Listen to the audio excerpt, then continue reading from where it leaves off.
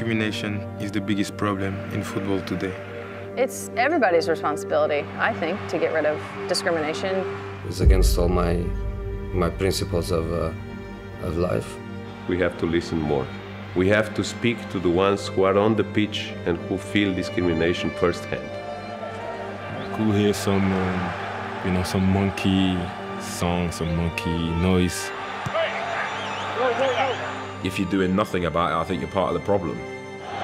I want to know what a white man thinks about it, not so much what I think about it as a black man. You get angry? Sexism definitely still exists in football.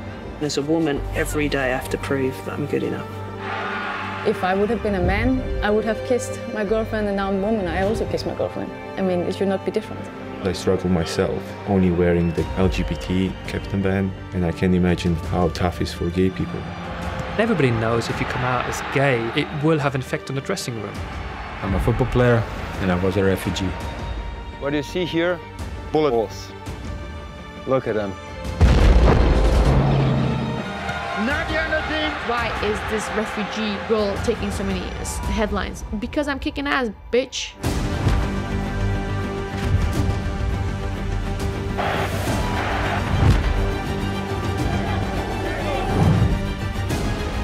If everybody were as outraged about racism, and if everybody was as outraged about homophobia, if everybody was as outraged about the lack of investment in the women's game, that would be the most inspiring thing.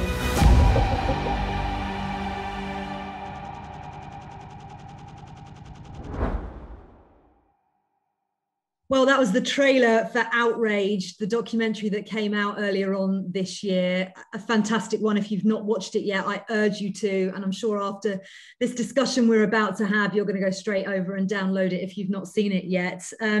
We're discussing discrimination in football based on that fantastic documentary. I'm Faye Carruthers, and I'm delighted to be joined by Nadia and Nadim, who you'll have just seen in the trailer just there, Denmark international and striker for Paris Saint-Germain, and Tom Hillier, founder of Shoot the Company, who made this fantastic documentary with UEFA. Hi to you both. How are you? Nadia, what was it like seeing yourself on the big screen just then? Hello first. It was good. It was good. I liked it. I think it sent a really strong message, and I really enjoy that, even though I'm cursing a tiny bit, but I'm like, point gets across. We'll get to that in a minute, because I liked that curse. I thought it was a pretty decent response, to be honest. Tom, you obviously made the documentary. How did it come together in the first place? So Shoot the Company's worked with UEFA since 2015. And one of the projects we worked on from 2017 onwards was the Equal Game campaign, which I think anyone who's seen Champions League or Europa League will know that campaign. And that was very much a celebration of grassroots football players and showing the inclusivity of football and celebrating that, really.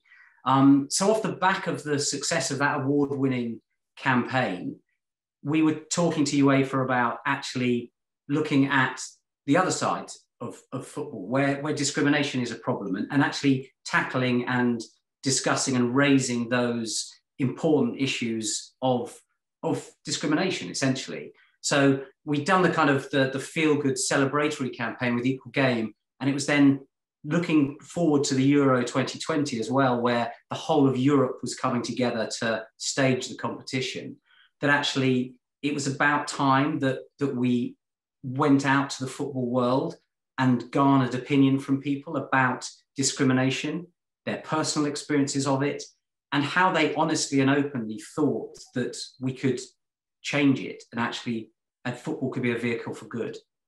It's really important you say that, actually, because it's the people in the film, including Nadia, that really get to the heart of the story. That's the whole point of it, hearing personal experiences to make you realise perhaps when you've not been aware of so much that's going on. I wonder how you felt, Nadia, when you were approached to do this. What made you want to get involved in this documentary? I thought it was a brilliant idea. I thought that it was amazing that we're gonna create awareness about this topic, because it is there, and it's such a big issue. And, you know, having UEFA and other footballers being involved in it to create the awareness and try to bring a change, I thought was very, very, very, very cool. And obviously I was delighted to be a part of it, to send that message that discrimination does not belong in football, and we as footballers, we as clubs, you know, are against it. And I hope that's going to be, you know, that's a reminder to the people who love the sport that they also going to take the stand, and then we can make a tiny bit of difference. Yeah, I don't just think a tiny bit of difference, actually. I think a film like this has the ability to make a powerful, big difference, actually. And hearing your story in particular, for anybody listening to this session today who perhaps doesn't know your background, can you tell everybody exactly the journey you've been on? Yeah, definitely. I mean, as you said, I'm Danish striker, but as you can see, I'm not really a typical Dane. It's because I was born in Afghanistan, and because of the war, because of my dad was killed, we had to flee the country. So I was a refugee when I arrived in Denmark in 2000, and that's where I fell in love with the football. And, you know, and football has given me the life that I have today. And of course, like, super grateful for that. And you know, it literally has changed my life to the better. And so every time we have the time, like every time that I'm approached to use football to bring a change or change point of views, it makes me happy because it has done it for me, and I want to bring that message to others. I love the fact, and it was beautifully animated in the film, which Tom, you use fantastic animation throughout for things that you can't actually show in historical moments, and just to bring a bit of a poignancy to the documentary as well. It's really well done. But the moment, Nadia, where it's animated with you in the refugee camp looking over to the football pitch, watching people play, that moment where you actually went over to ask the coach whether you could take part, that must have been such a nerve-wracking experience for you, but to get the response that you got must have made you feel included. Yeah, definitely. You know, I remember these really, really clear. And, you know, being a kid in a really new environment that you don't know anything. The only thing that you do understand is that this is a game and people are having fun. And I really want to be a part of it.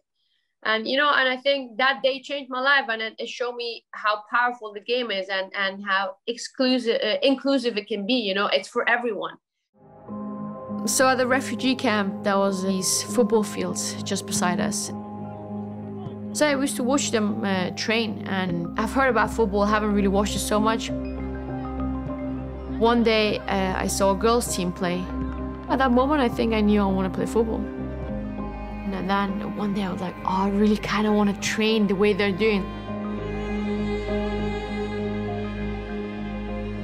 So I went and asked the coach, just went and asked if I could play.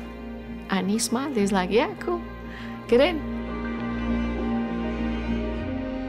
That's how I made like my first Danish friends, you know, even though I didn't even speak the language. You don't really speak, but you still communicate with the ball. And that was the day that I was like, you know what, everything's possible. They don't know me, I can't play football, but he just let me in. And it didn't really, anything else didn't really matter. And I love that, you know, and that's the reason I love the game so much, you know, because it's for everyone. And you don't really have to have anything with you, just a bit of courage to ask the question, can I be a part of it? It's that is one of the most powerful parts in the whole film, I think, because you've got this personal story from a 10-year-old girl who has heard about football but's never seen it, and has gone to the fence of a refugee camp, and she's looking across and she's seeing these people playing football, and she thinks, I want to play that game. I want to be involved. She is brave enough to go and ask. And then, as Nadia says in the film, I didn't speak Danish at all. You communicate through the ball. And that's how Nadia made friends in Denmark for the first time, through football, without being able to speak the language. And that is a clear example of showing the inclusivity of football and how a young refugee can actually integrate.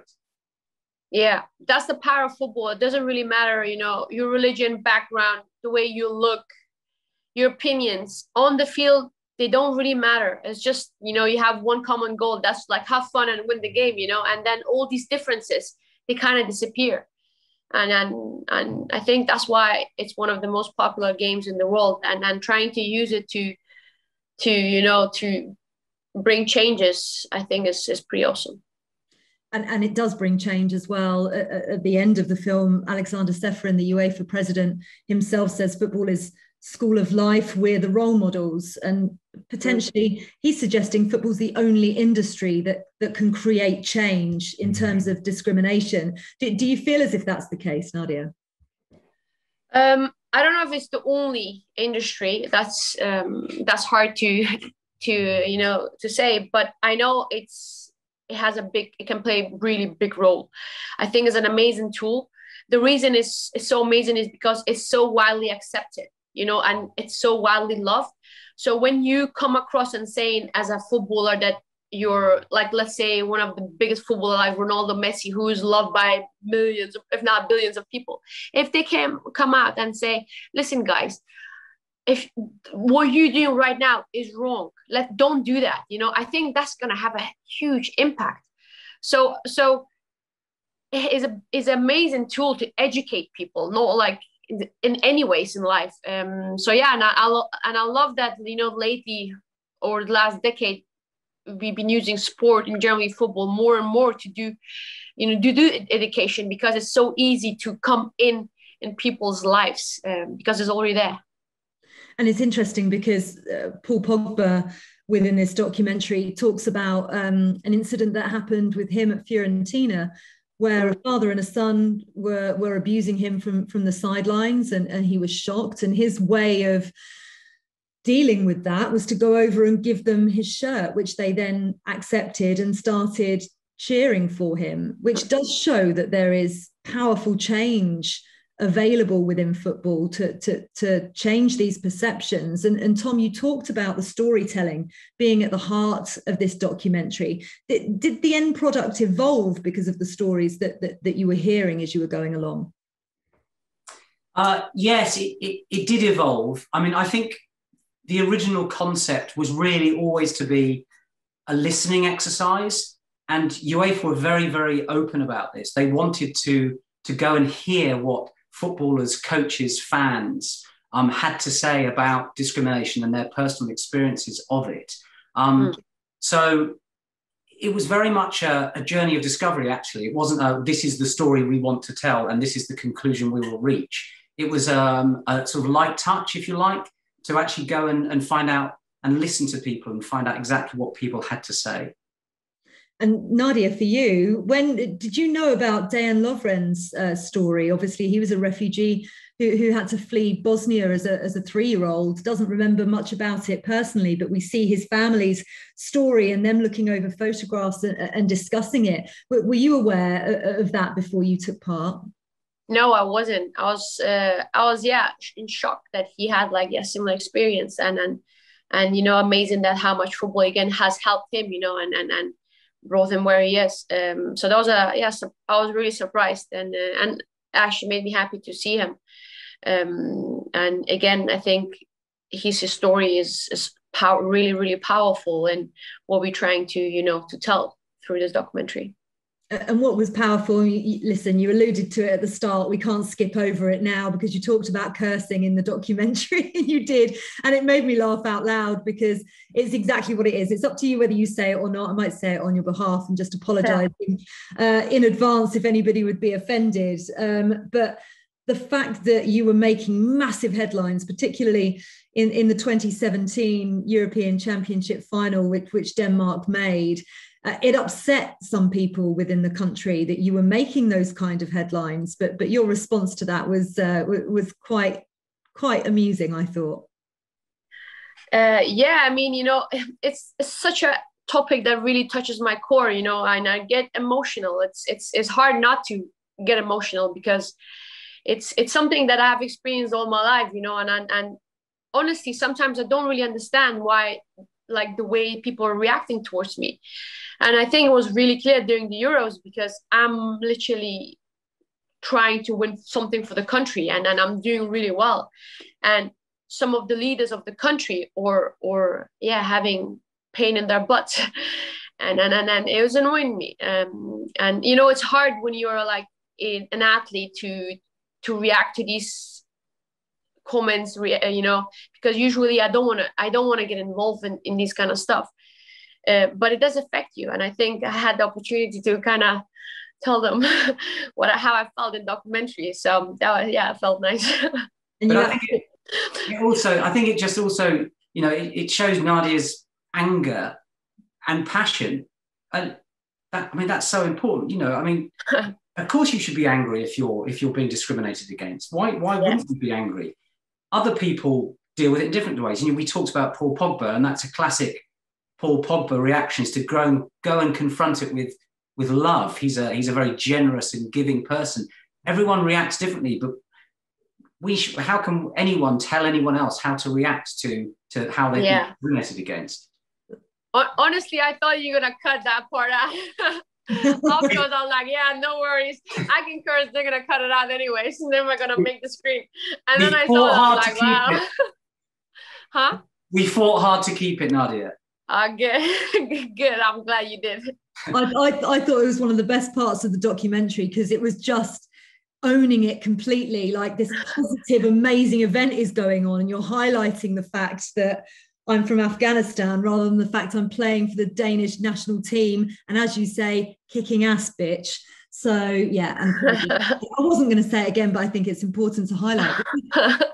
This is, you know, when you see Megan Rapinoe standing up, you know, and making speeches like she has done before, it's crucial actually that the anger comes out slightly, and the frustration and almost the ridiculousness of it. Yes. Because I think when that's highlighted, people sit back a little bit and think, oh, am I being ridiculous with this? And it's like, well, everybody else can see you are. Yes. So perhaps you have to highlight it in that kind of way that is perhaps not palatable to some people, but is a gut and true reaction.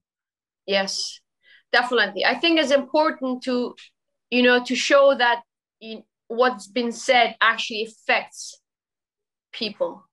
You know, it hurts people. I think that's very, very important, to make them aware that what you're doing actually is causing this, you know, and then is this what you want?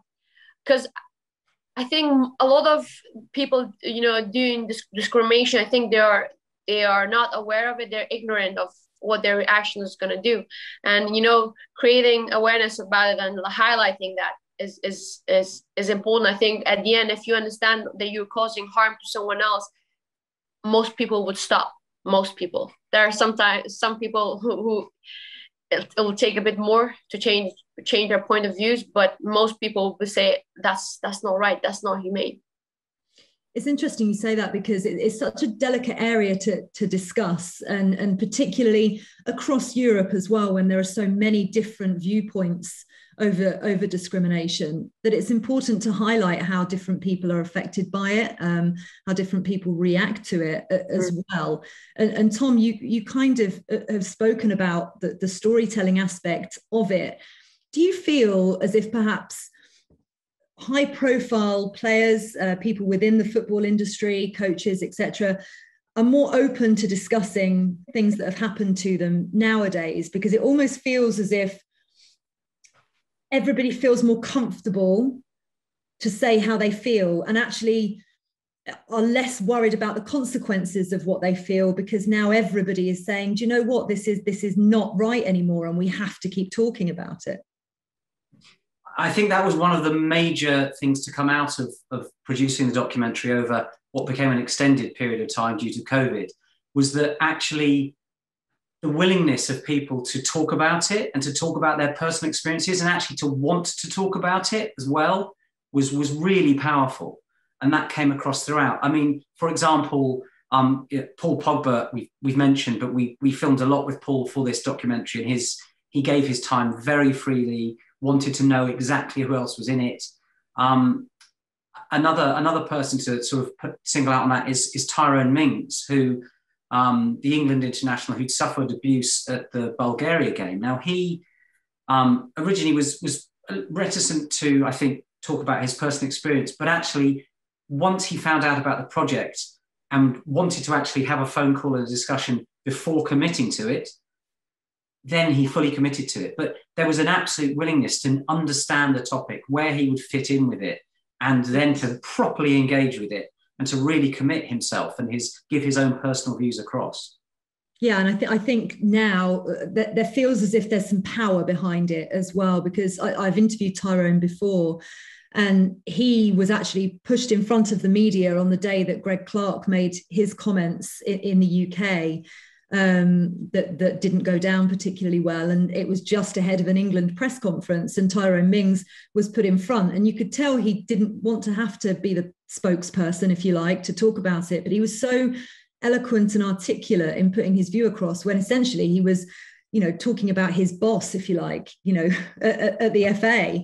And I think that was in itself incredibly powerful, that you feel like you did, Nadia, that you could come out with politicians in Denmark and say, hold on a minute, this isn't acceptable anymore. It's not just fans in stadia, it's politicians, heads of organizations that you feel empowered to speak up against.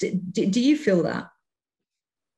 Yeah, definitely. I think, first of all, it's not always easy, I think, again, it's such a delicate topic, and sometimes you don't really want to show that vulnerability towards other people. You don't want to show them that it hurts you, because then you feel like they got what they want, So most of the times I don't want to do it, but I thought, like, in this project, it was important to show that part of it. And again, I think the powerful people, they should be accountable for what they say and how they react, because they have an impact. We're trying to have this positive impact, but some people purposely do or say stuff that have the opposite effect, the negative impact. So for me, I wanted to say that you guys are doing this and you should be held accountable, and especially if you're such, like, a leader in the FA or a Danish politician who has, when they speak, so many people listen to them, So yeah, I think not always easy, but something has to be done. But when you speak, a lot of people listen now as well, and visibility is so key, and you have to be the pioneer of that in lots of ways, because there will be many young girls from Afghanistan or other refugees who look at your story and feel empowered by it themselves, and look to you as a huge role model. And it's not just in football that you're a role model either, because you're doing amazing things outside of football. Are you qualified now as a surgeon? What's the latest with your studies? So yeah, like not done yet, no, just because I'm mid of the season and I've hold a break to concentrate fully on football before I finish my studies. So I'm doing my thesis right now, just on the side. But as you said, I think, yeah, I'm lucky to have a platform where when I speak, I do have, some people listening. And I think that's the key that I've seen over the last couple of years. More and more footballers do use their platform and their voice to speak up, because before that you'd be like, oh, you're an athlete, just stick to the sports, but now you realize that, yeah, you're an athlete, but you also like a member of this world society, and you want to bring the change, and I love that. I love that there are more and more athletes getting involved in different causes. How much pressure do you feel with that? I don't feel any pressure, zero. I think I feel a need to use my voice. I want to, because I know it's going to help people. I want to create awareness around the problems that we have, and there's so many. But any pressure, no. I think there's maybe a tiny bit of obligation. I think if you can do something, you should do it. You don't have to, but I just feel that's in your power, and if you have the energy, why not? Why would you not try to help? That's just, I don't know, just logic thinking from my part of side of part. Logical thinking for most people, I would say, but unfortunately not for all. But one story that really shone for me, Tom, and I'd love to hear your perspective about what Guram was like to talk to, but Guram Kashia, the Georgia international who was Vitesse Arnhem captain and came out in support of LGBTQI, what was it about his story that resonated so much? Because when I watched that, I had absolutely no idea what he'd been through.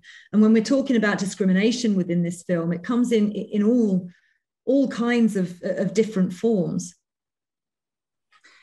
Yeah, I mean, I think the first thing to say on that is it's actually very difficult to tell the LGBT story in men's football from a perspective of somebody who suffered it, because there are so few out gay male players in history. So it's actually very difficult to tell that story from the men's football point of view. Much easier in the women's game, of course, which is a reason for celebration. And there's a lot that the men's game can learn from the women's game. So rather than going down the historical route of talking about Justin Fashanu, who was an English out gay player who tragically committed suicide due to the pressures that he felt, we spoke to Guram about, he's a straight male footballer, but he wore the captain's armband, an LGBT armband, but suffered enormous amounts of homophobic abuse back in his native Georgia as a result of that. And he could quite easily have brushed it under the carpet, ignored it. He didn't. He took a stand, and he continued to take a stand. Incredibly difficult for him. All of his family was still living in Georgia. But he said, no, this is wrong. This is not right. Homophobia in the game is not right. So for a straight male player to do that and to continue to do that and to put his family at risk, to be on the headline news in his country, shows an enormous belief in what is right in the game and what football can do and the power that he has. So I think he's an incredibly brave individual, actually. Yeah, certainly. And to be honest, I watched the entire documentary and felt that, Nadia, when you watched it back again and saw that the names involved in it as well, and the fact that everybody was being so open with their stories, and the fact that you're able to showcase it. You talked about platforms earlier on, and that you have a platform to do that, but a platform like this, with so many standing together with their individual stories, how powerful do you think that can potentially be? Very powerful, very. As you said, top athletes with big platforms, big following, millions of people loving them, coming and telling, their vulnerable stories about, really, discrimination that they have experienced in their lives. I think it's really powerful, and I really, really hope that people take the time and watch the video and see these issues that do exist and not only around the world, but are really, really big problems in football, world of football.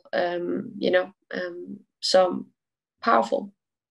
I think some of the stats were powerful as well, Tom, when many of them that came up, 39% of UK football fans surveyed have witnessed or heard an act of discrimination, sexist and homophobic abuse on the rise across Europe.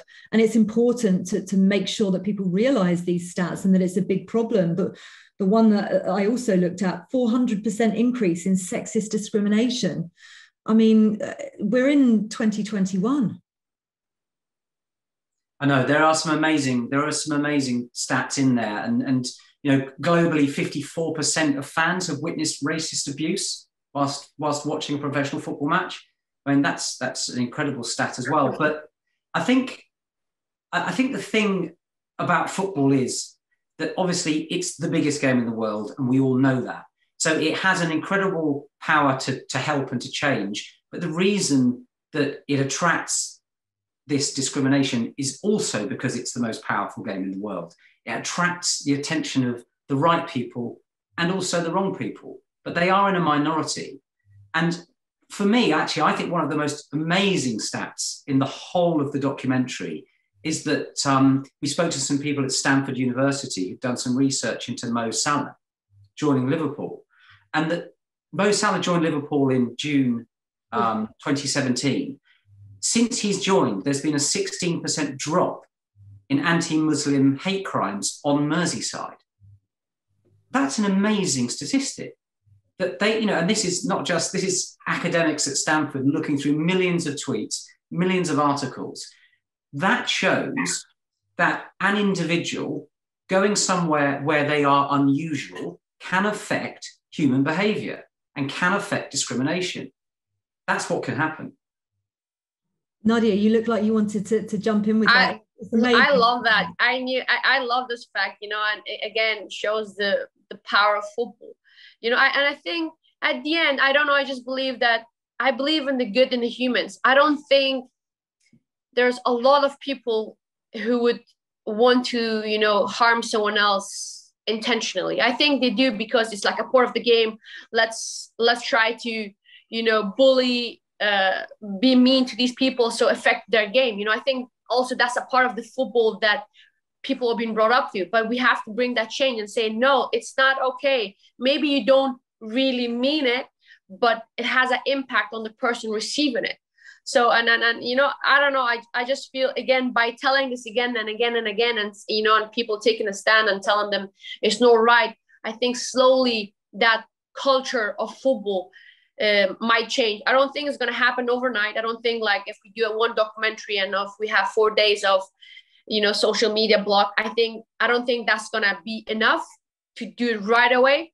I think you just have to keep maintaining this, this campaign of like, that it's not right, it's not right, it's not right. At some point, it's gonna become a point of like a part of the culture, like that if someone does something, that everyone's gonna take the stand, that if you witness racism in the stands, that everyone's gonna be against that guy, and you're not gonna be like, oh, well, I mean, it's only football, he doesn't mean it that way. You understand what I mean? So yeah, it's a longer, I think it's a longer journey than just and just started, and I think it's gonna take a lot of time before we see the impact of it right away. But every journey has to start somewhere, and as you say, it's purely an awareness, I think, sometimes of people, as you suggested there, Nadia, is that they're jumping on a bandwagon. They don't really quite understand what it is that they're doing, or the impact that it has on people. And that's quite a positive note to end on in some ways of where we go from here with this and the impact that documentaries like this can make going forward. So I just want to ask both of you, we'll start with you, Tom. How much are you hoping this documentary, everything else that's going on, we've seen the social media blackout recently, the fact that people are standing up and saying this is not acceptable anymore, how much are you hoping that football and society in general are going to start properly tackling these issues?